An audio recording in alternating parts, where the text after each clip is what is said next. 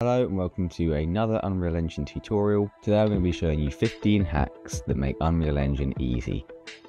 The fastest and easiest way to make moving and rotating objects is to first make a blueprint, then add a cube, then a rotating movement, then a interp to movement, add 3 control points and use the drop down for the middle one to set the value to 100.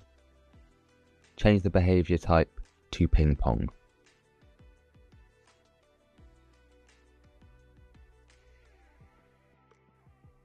The quickest way to add particles and effects to your project is to go to Edit, Plugins,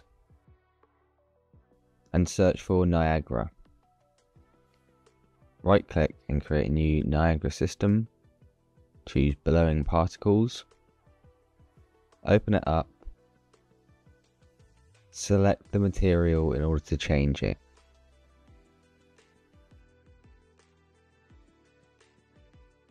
Create this cool slow motion effect by opening the level blueprint and get a T keyboard event. On pressed, get a flip-flop node. Out of the A, set time dilation and set the time dilation to 0.1. Control D to duplicate that. And out of B, we'll choose 1.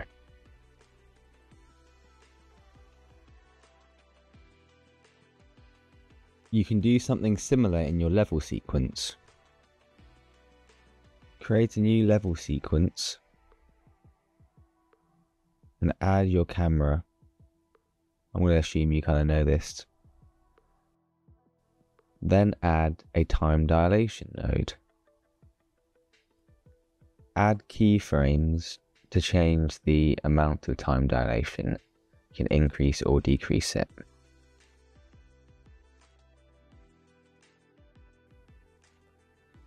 Create a new blueprint class and search for a shake and choose the default camera shake base. Open that up and change the duration to 0.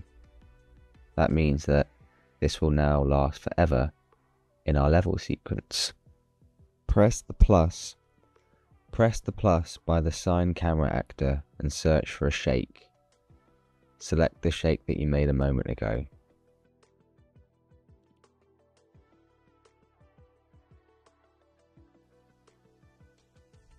Go to the top of the screen and under selection mode, choose modeling. Select the stairs. Place them in your scene and click accept. Next, go to Xform. Choose pattern. And this can be helpful for setting things out in your scene quickly. They can go in a line, a grid, or a circle. And you can rotate them. And this is very helpful for setting out lots of objects in your scene quickly. Lastly, you can change the pivot point. So choose pivot point.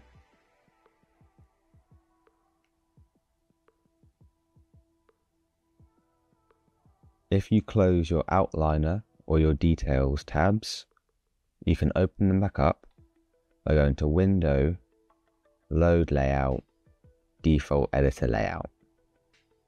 You can go to Settings and choose Engine Scalability to increase how fast your computer can run. You can let the computer decide by pressing Auto, or you can choose Low for very fast speeds. I usually use medium settings with global illumination set to high so that I can keep using lumen. You can easily import mountains by going to selection mode and choosing landscape mode. Here you can choose import from file,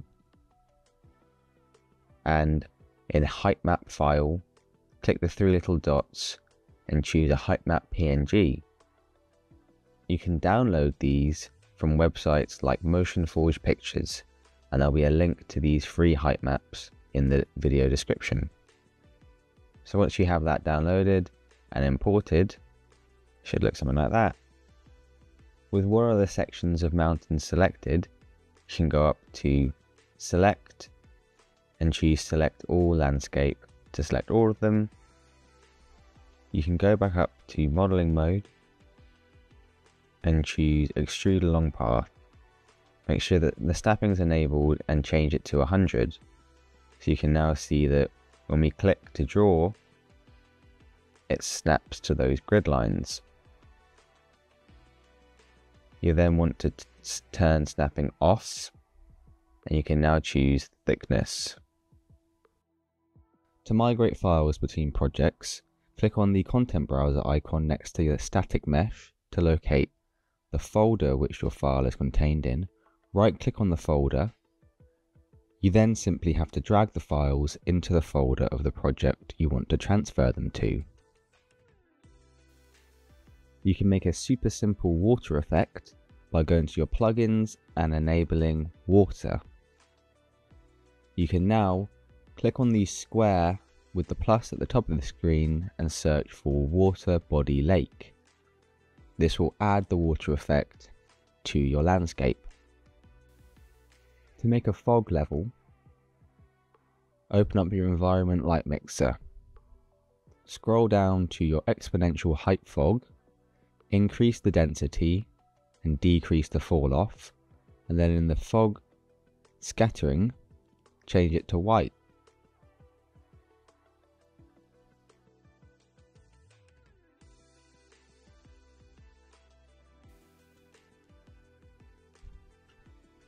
These shortcuts will help you navigate Unreal Engine more easily. Press F to zoom to a selected object. Press 1 to return to the benchmark. To take a screenshot, first press G to simplify your scene. Then go up to the 3 lines next to perspective on the top left and click on high resolution screenshot. Capture this and that will be saved to your file. To quickly lay out foliage in your scene, open up Quixel Bridge, then simply download the foliage and come up to selection mode, choose foliage and select all the foliage items. You can now change the size of your paintbrush and you can just paint them on. To delete an Unreal Engine project, go to your library, right click on the project and click show in folder. Then delete everything. And that's it. Thanks for watching everyone. I'd appreciate it if you'd like and subscribe. And yeah, bye.